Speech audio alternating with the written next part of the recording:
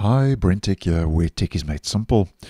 So with the rollout of Windows 11 24H2, as we have been talking about on the channel, Microsoft is making it increasingly difficult to be able to install Windows 11 24H2 on unsupported hardware, and has blocked some of the bypass options that were previously available to install Windows 11 on hardware that does not meet the system requirements.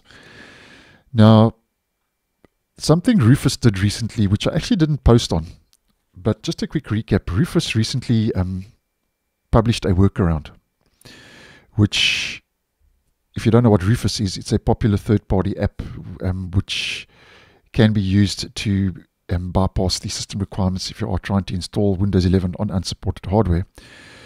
And the workaround was commands that you could run that would delete information from the registry in order to be able to install Windows 11 on unsupported hardware, the 24H2 annual update on unsupported hardware. And this was allowing users to install an in-place upgrade on machines running Windows 11 already. Now, just to let you know that Rufus has recently rolled out a beta version of the app. And although I don't recommend installing Windows 11 on unsupported hardware, just to let you know that Rufus 4.6, which is now in beta, integrates the code that was previously available as a manual kind of commands you had to run. Those commands now are integrated in version 4.6. So when you use Rufus to create a Windows 11 version 24H2 installation ISO or USB drive, it will now automatically apply the fix to the image without you having to run those commands. And if we click on the beta version, this will take you over to GitHub, where obviously it's maintained and developed.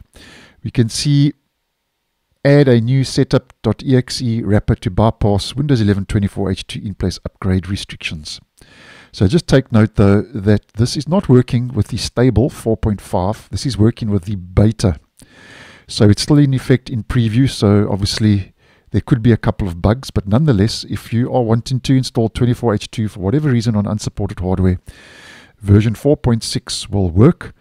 And I'll leave this site down below in the description if you'd like to come over and download the beta version of Rufus.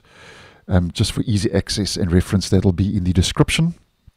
And just take note though, although Rufus 4.6 has the bypass now to install Windows 11 24H2 on unsupported hardware, as I've posted previously, if your PC does not support SSE 4.2, which is a CPU requirement, that is still blocked by Microsoft. Rufus will not help with that. That is completely blocked by Microsoft. And I will leave a video link down below and in the end screen regarding CPUs with SSE 4.2 that are now strictly required to upgrade to Windows 11 24H2. That will be linked down below and in the end screen if you'd like to go check that out. So Rufus 4.6 beta at this stage works. But obviously we are dealing with Microsoft, so Microsoft could block the option to bypass the requirements using Rufus. Obviously that can happen anytime, but for now 4.6 works. So if for whatever reason you want to install that on unsupported hardware, the feature update, go check that out. And as mentioned, that link will be down below. So thanks for watching, and I'll see you in the next one.